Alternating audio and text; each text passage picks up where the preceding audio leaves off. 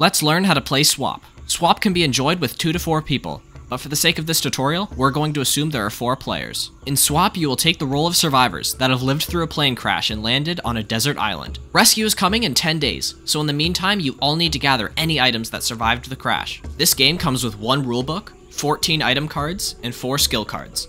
Make sure to remove the skill cards from the deck before shuffling all the other item cards. Once the deck of item cards have been thoroughly shuffled, randomly place all of them face down on the table. After that, randomly hand out 1 skill card to each player.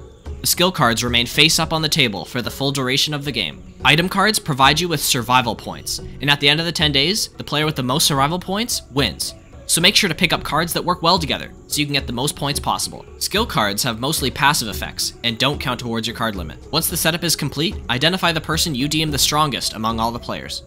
This can be decided through whatever method you think works best. Once every player's had a turn, a round is completed and a new one begins.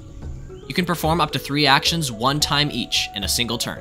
Those actions are drawing, discarding, and swapping. To draw, simply pick up 1 item card from the table and add it to your hand. To discard, you take 1 card from your hand, show it to the table, and then place it face down among the other item cards.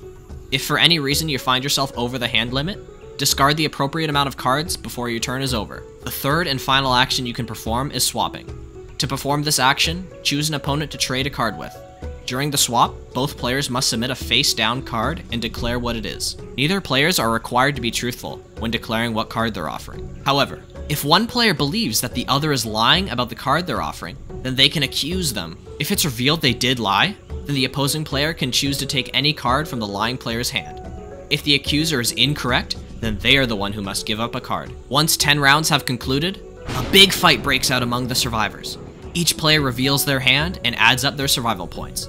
This is also the time when any cards with special end-of-game effects are used. The person with the most survival points will be victorious. And that is how you play Swap.